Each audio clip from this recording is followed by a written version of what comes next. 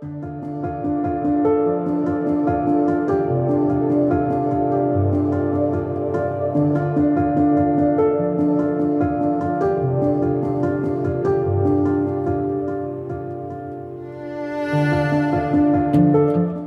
there everyone, welcome to part 3 of constructing D-rigs, and for this exercise I'm going to be using Corda's D-rig kickers.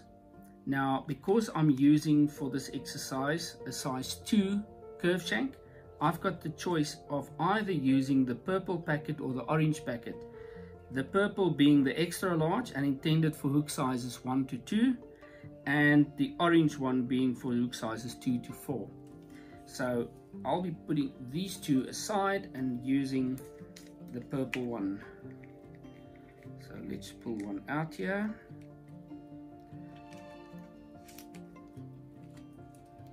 And get my micro ring swivel out.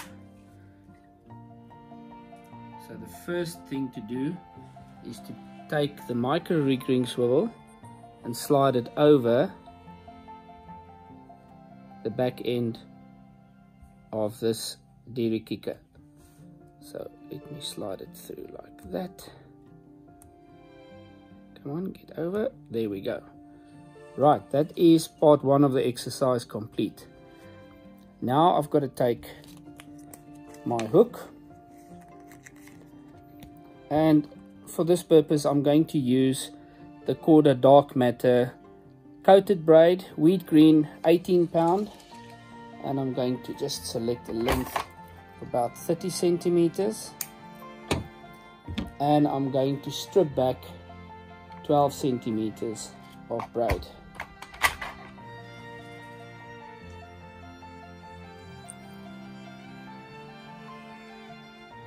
There we go. Stripping that a bit away. Now I'm going to just make a normal knotless knot. 1, 2, 3, 4, 5, 6, 7, 8, 9, 10, 11. And I'll show you why I'm selecting that.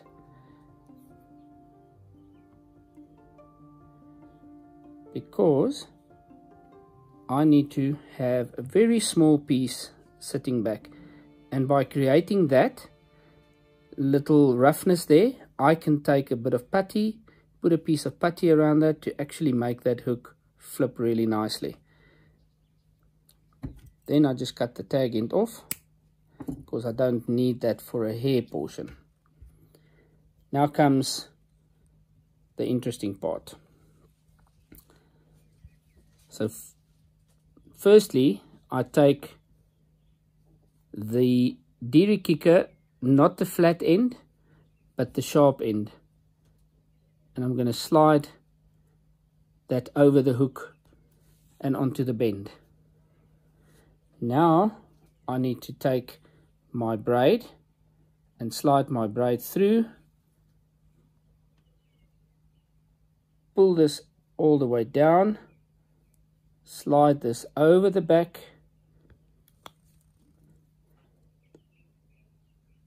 and onto the hook like that. Now I pull on this end until I have created the perfect D. There we go. Now again I'm going to take one of the sinkers, and all you need to just do is just open up the sinker little metal sleeve and put it onto the braid. I just wet the braid with a bit of saliva.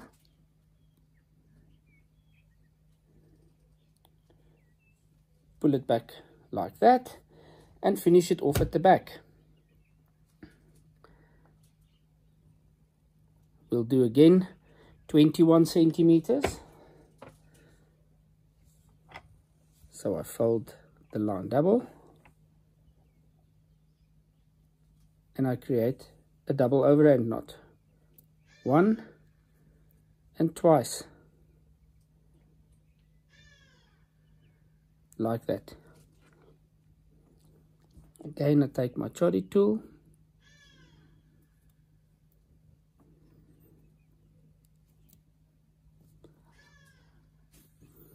and I tighten the back of the knot.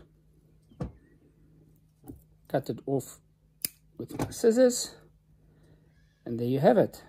Now let's put a bait on. I take my floss, take my baiting needle, and let's use another color bait.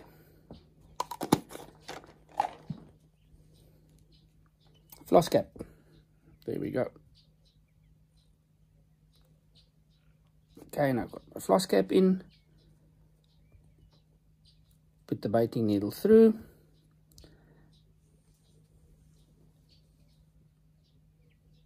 Get the floss through the eye of the swivel. Line it up. Fold it back so that the both ends just touch the eye of the swivel. Pull my bait over so that it just goes in halfway.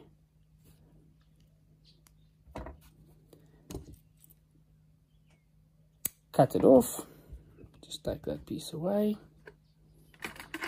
And then I burn it with a lighter. Give it a dab.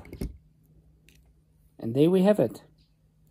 A perfectly constructed D-rig without needing to tie a D.